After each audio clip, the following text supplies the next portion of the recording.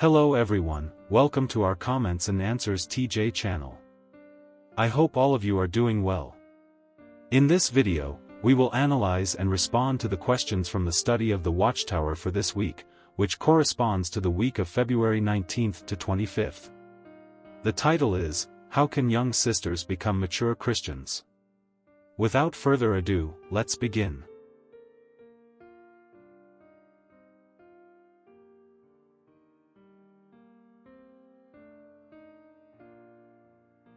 Let's look at question number 1.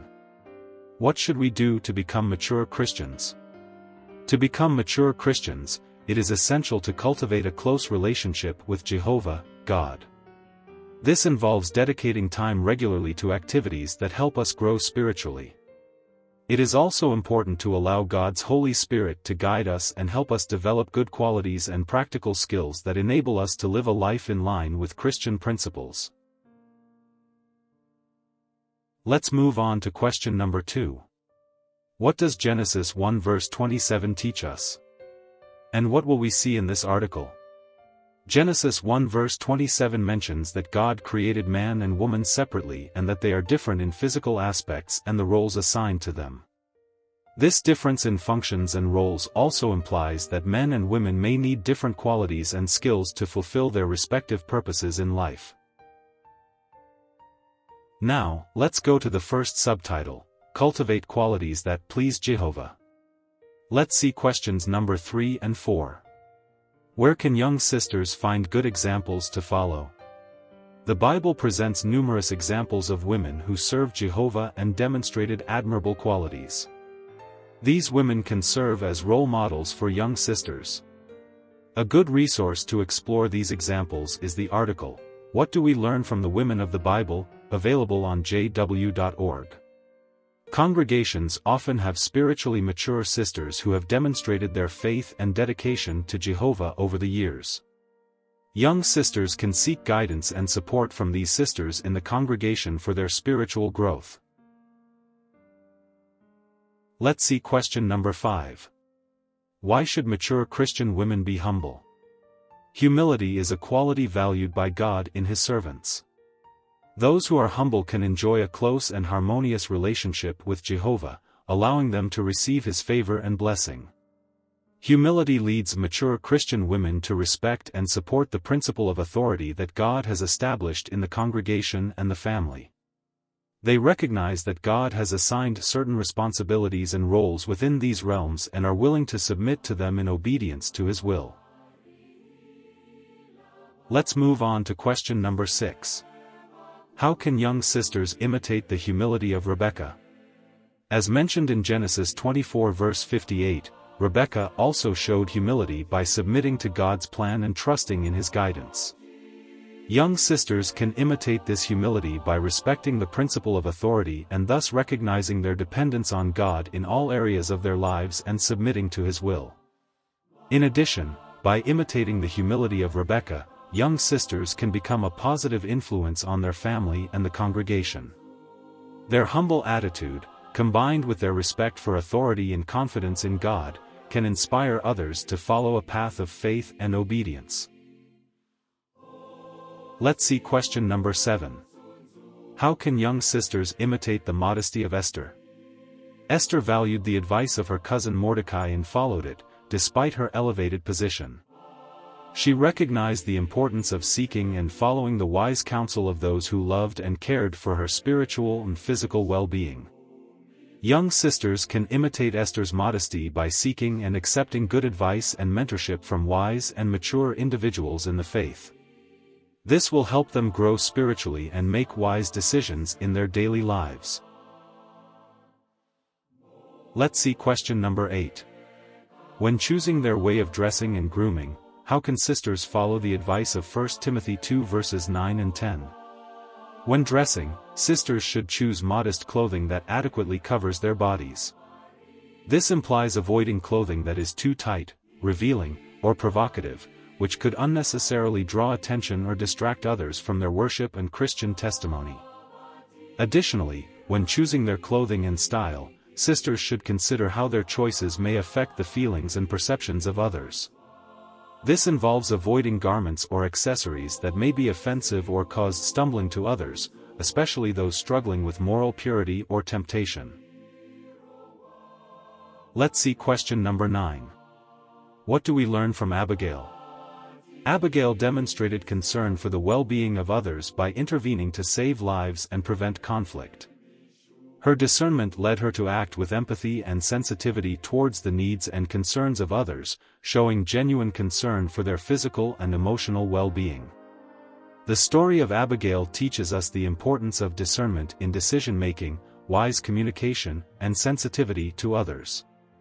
This quality helps us act wisely and lovingly in various life situations, promoting peace, harmony, and the well-being of those around us. Let's move on to the second subtitle, Learn Practical Skills. Let's see questions number 10 and 11. What are the benefits of learning to read and write well? Being able to read well helps us understand the Bible effectively, allowing us to delve deeper into the knowledge of the Scriptures and apply their teachings in our daily lives. Additionally, the ability to teach and share the Word of God with others is strengthened by being able to communicate biblical principles clearly. Reading and meditating on the Bible strengthen our friendship with Jehovah by allowing us to learn more about Him, His purposes, and His will for our lives. This contributes to deeper spiritual growth and a more intimate connection with God. Let's see question number 12. What does Proverbs 31 verse 26 teach you? The woman described in Proverbs 31 verse 26 is wise and speaks with wisdom. This implies communicating intelligently, prudently, and considerately, using words that build up and do not harm. The ability to listen attentively and understand the feelings and perspectives of others is fundamental in effective communication. The virtuous woman of Proverbs 31 verse 26 shows empathy when communicating with others, strengthening relationships and fostering harmony. Additionally, when communicating, it is important to consider the truthfulness, respect, and kindness of the words used. This involves thinking before speaking and ensuring that our words are true, encouraging, respectful, and kind. Let's see question number 13. How can you learn to manage a household? We can observe how our mothers or other mature sisters perform household tasks. Moreover, we can ask them to teach us step by step how to perform these tasks efficiently and effectively. It is crucial to practice to learn any skill, so we must dedicate time to practice different household tasks, such as cooking, cleaning, laundry, sewing, and shopping. With practice, we will improve our skills and feel more confident in performing these tasks. Additionally, we should learn from role models who are hospitable and service-oriented, and practice these attitudes in our daily lives. Hospitality is a wonderful way to share love and affection with others and can enrich our relationships with family, friends, and fellow believers. Let's see question number 14. What do you learn from what Crystal says, and what should you focus on? What I can learn from what Crystal says is the importance of acquiring practical skills, managing finances properly, being content with a simple life, and prioritizing spiritual goals over material goals. Let's move on to the third subtitle, Prepare for the Future. Let's see questions number 15 and 16. Why are single sisters a treasure? Single sisters are valued and appreciated in the congregation because their dedication, love, and example strengthen the congregation and enrich the spiritual experience of all its members. Let's see question number 17. What will help young sisters achieve the goal of serving full-time? What will help young sisters achieve the goal of serving full-time is praying to Jehovah, talking to those who are already serving full-time to learn about the requirements, jotting down concrete steps to reach the goal, and serving full-time to experience exciting opportunities in Jehovah's service. Let's see question number 18. Why is it important for a sister to be very careful when choosing whom to marry? Marrying the right person can significantly contribute to the emotional and spiritual well-being of both spouses. On the other hand, choosing the wrong person can lead to conflicts, stress, and difficulties in the relationship. It is important because the man she marries will become her head. This dynamic involves shared responsibility in decision-making that will affect both, so the man should share the same values and goals as the sister, enabling them to achieve them together. Let's see question number 19. Why can we say that being a helper is an honor? Being a helper in marriage is an honor because it involves playing a valuable and meaningful role in supporting and ensuring the success of the family, as well as strengthening the relationship with God. Let's see question number 20. What effect can a mother have on her family? A mother plays a vital role in her family's life by providing love, care, guidance, education, and emotional support.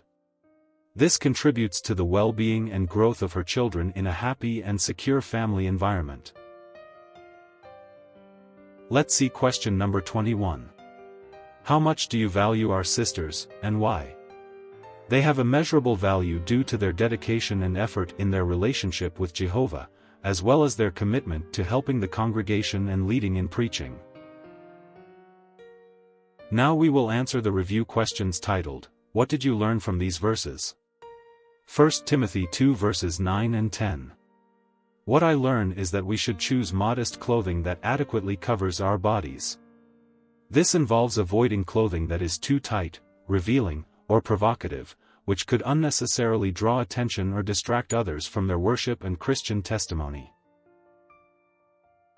Proverbs 31 verse 26. What I learn is that it is crucial to have the ability to listen attentively and understand the feelings and perspectives of others, which can lead to effective communication.